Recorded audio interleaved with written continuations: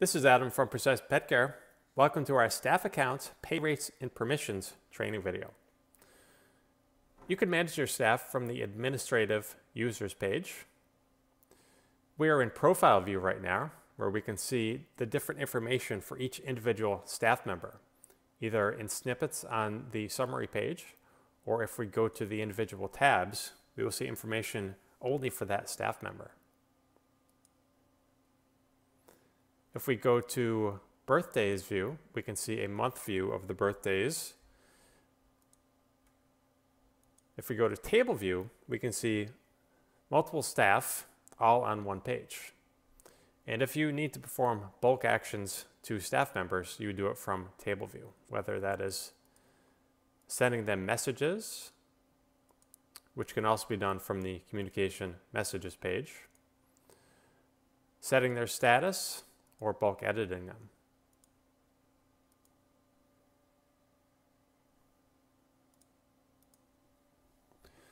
To add a new staff member, click on New User. Enter an email address. You can have the system generate a random password or specify a password for them. Enter name. If you wanted to have the schedule show an abbreviated name for them, you can add it as a nickname. If you add a color, their name will appear in that color on the schedule. Adding a birthday will give you a monthly email notification of the upcoming birthdays, and they can be in it. And of course, you can see them in birthday view. If you add a photo, that's the photo that clients would see when they are on a journal. Photos can only be added by management. The staff cannot add them themselves. The pet sitters cannot add them themselves. If they are managers, of course, they could. Under account type, you have three choices. Master users have access to everything and can do everything. With managers, you can give them specific permissions. You can give them page permissions if you wanted them to only view the schedule or any of the other pages. You could set a manager access begins date, and using that, they will not be able to see any information in the system from before that date.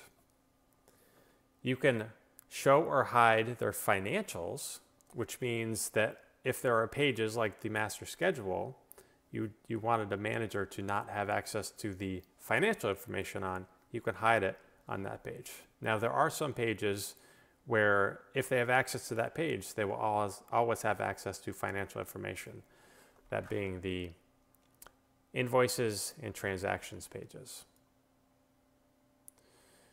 If you use territories, you can also set territory permissions for managers. Pet sitters are given limited access, and they will only have access to information related to the clients which they are assigned to.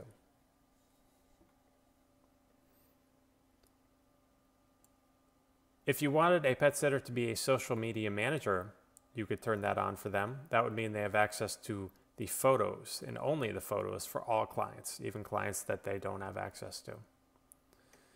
If you have any staff which are also a client for you, you can give them dual access to their client information using a single account with the user as also a client setting. The rest of the contact information is optional and informational. Of course, if you use text messaging, the cell phone would be the number that the system would use to send them text messages. List and staff contacts means that they will show on the staff contacts page that other staff have access to. The position and bio will show for clients if those are available and they're viewing the journals. The photo will also show on that same page. If you use time tracking, you can set an hourly pay rate. And you can also set custom rates for per visit pay. If you had a specific service that they got paid a little bit more or a little bit less for. You could set their pay to be whatever you needed it to be. And if you had a sitter that got a custom rate only for a specific client, you can do that here as well by choosing that specific client. Custom additional pet pricing allows you to customize the per pet pricing. And say you normally pay an extra $3 for the third dog. Maybe you could only pay this sitter $2. And before you save, you can choose to send them an email notification. That would include their password if you did so. And the notes are internal notes that staff member would not see. When you're done, click on the Save button. Thanks for watching.